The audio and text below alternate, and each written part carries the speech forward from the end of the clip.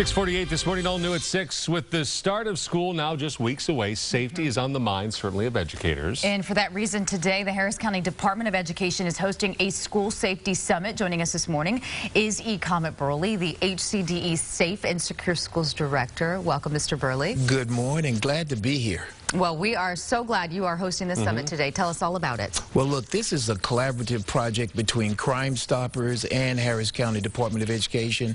Both entities have a long legacy and history of supporting schools in Harris County.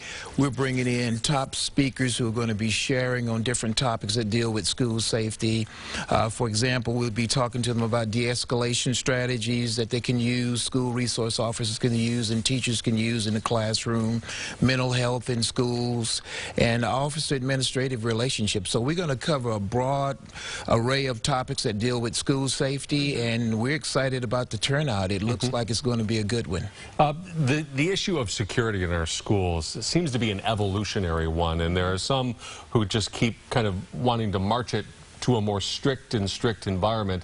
It doesn't always work. It's not always the best way. It's an individual situation, I would imagine, isn't it? Well, you know what? I'm glad you mentioned that, because one of the sessions deals with restorative discipline practices, which is an alternative to the traditional, maybe some would describe as a punitive model, where this is more of a relational model. You're still holding the children accountable for their behavior, but you're more or less trying to get to the root cause of that behavior, and you stress relationship building, accountability, and how to repair the harm that's caused when something happens in the school setting. You know, and given what we've seen these last couple of months here in society, are law enforcement and also school security on campus, are they handling things different this year than they have in the past? Yes, they're evolving as well. The state has put a strong emphasis on any school district now with 30,000 student enrollment. House Bill 2684 is requiring them to receive training on de-escalation strategies, restorative practices, cultural competencies. So we all are evolving in the school system to meet the needs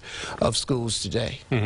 How, I guess, as parents send their kids to school, how secure should they feel that this environment is, with all of the things that are kind of mulling around in their head?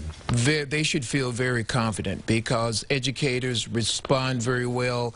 We've been watching the trends that are things that are happening in our nation today and in society, and we respond to that because sometimes those things end up coming to the schoolhouse door. So they should feel very secure.